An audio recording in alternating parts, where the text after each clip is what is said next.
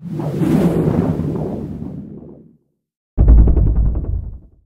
have several profiles that evaluate a patient's toxic exposure or exposure to various environmental things.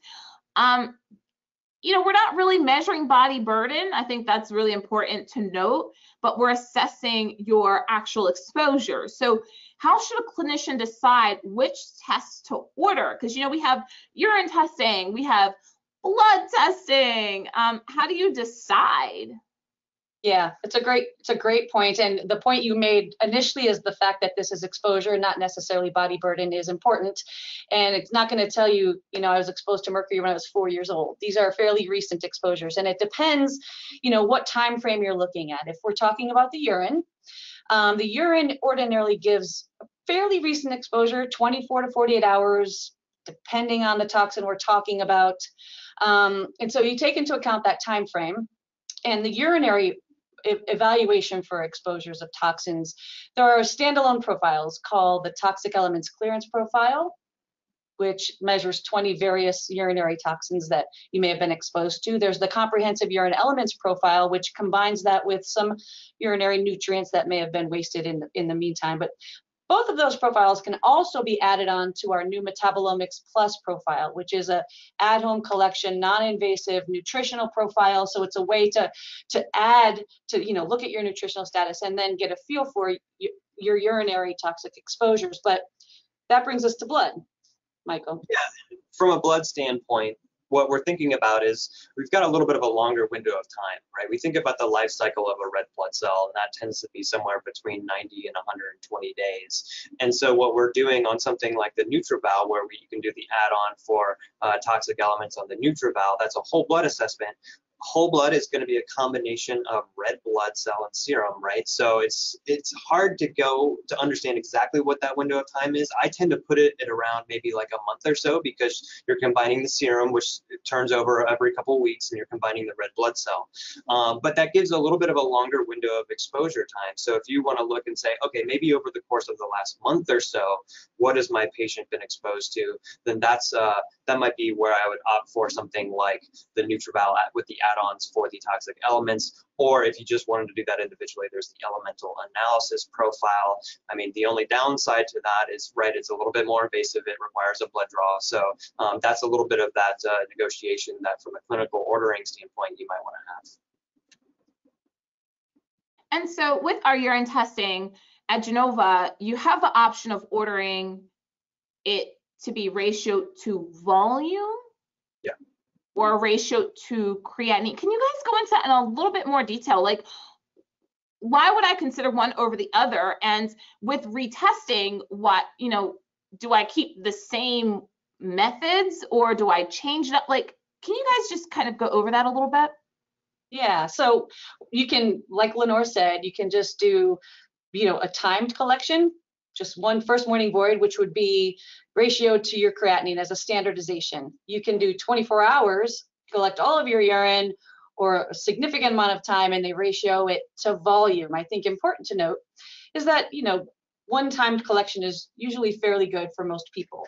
And some people use it in a way when they start to treat with chelation. They'll do a one-time first morning void, give some type of chelating agent, and then repeat the test. So some people use it that way.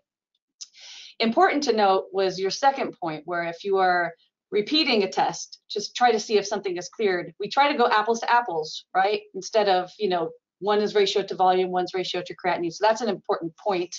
But Michael, anything else you want to add to that? No, I agree. I mean, I think in general, my understanding of it is that historically there was a lot of protocols that worked with a 24-hour collection. And so that's where kind of the origins of the ratio to volume came from. And then if you're doing smaller windows of time, then it becomes necessary to ratio to creatinine, because we have to account for the dilution of the urine sample. And so I think in general, it's just a general rule. It tends to be prudent to order ratio to creatinine, because you're not always going to know with 100% certainty the window of time that the patient is going to collect. And so you cover all your bases by doing that. But that being said, I think there's a lot of clinicians that have a very specific protocol that they're used to following, and that includes the 24-hour.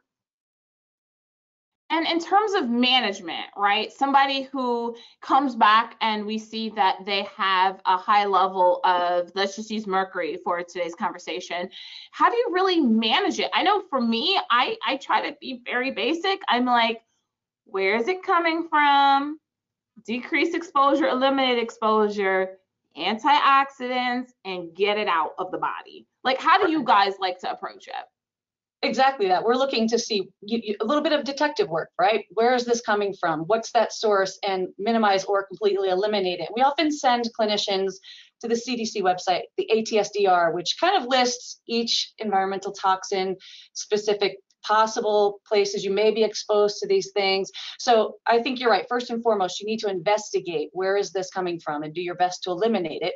Was it food? Is it water? Is it your soil? You know, just look, is it your cosmetics? Is it supplements you're taking? All of these are very common sources of toxins that people don't think about. And then even, you know, we talk about supporting detoxification. So how do you do that, Michael, support detox? Yeah, I mean, I think about the sink analogy, right? The body is always kind of evaluating what's coming in and then what's draining out of the sink. And the more that you can limit what's coming into the sink in the form of mercury, the more your body is going to be able to drain the sink with its detoxification capacity. So, you know, first and foremost is the reduction from the exposure standpoint. From the elimination standpoint, or the detoxification standpoint, you know, there's lots of things in our functional medicine toolkit that we can use. You know, I tend to, instead of, you always meet the patient where they're at. You know, some patients might be a little bit more ready, gung-ho, to take on more of a strict detox, and we can talk about the inclusion of different types of intermittent fasting or things like that. But at the end of the day, your diet is your detox, right? Like what is coming in is what is allowing your body to have the adequate nutrition to do its regular detoxification. And sure, things like leafy green vegetables, things like parsley, celery, cilantro, things like that are well known as being a little bit more effective from a chelation of heavy metal standpoint and detoxification.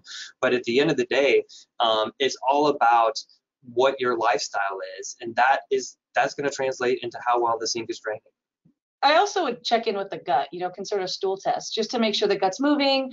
You want to look specifically at something like beta-glucuronidase, which in essence would just recirculate toxins back into the enteric circulation. So, you know, these are all things that you can do to support a patient who has some type of a toxic exposure. But I think we all agree, look for the source first, and let's just turn off the sink. Turn off the water to Michael's point. Yep. Yeah. Yep. Because that's going to ultimately bind, right? That's phase 3 detoxification. Yep. That's going to be what's responsible for binding up all those things that you're detoxifying, making sure they're carried out of the system. That's right. Absolutely. And then I also like to throw in there too, genetics, right? Sure. There's going to be some people who are just predisposed to having lower glutathione levels, to having problems with clearing things like Patty, you brought up beta-glucuronidase. You know, that might be an example of that too, because there is a gene link to that, GUSB, I believe it is.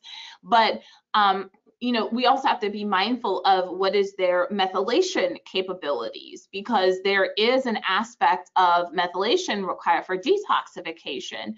So there are a bunch of other things that, you know, we can look into as well, like how is your CYP3A4 enzyme system working and other things like that. So I think that's also important to look into as well, or help to support when you're managing a patient who has toxic exposure.